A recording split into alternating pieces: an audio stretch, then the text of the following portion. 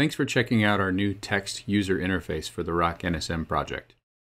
We'll get started using the new ROC Manager command by running sudo roc setup. Previously, all of these options needed to be set by manually editing a YAML file. First, let's select what interfaces will be used for management and capture. First, I'll choose the interface for management, and then the interface for capture. Next, let's set up how we want to connect to the sensor by setting the management IP. You can set it to static or DHCP, which we'll do here. Let's give our sensor a host name. The next step is where we define where ROC will be getting its packages during the deployment process. If your sensor can't reach out to the internet, you would select No here. I'm going to allow it to go out to the internet to grab the latest packages.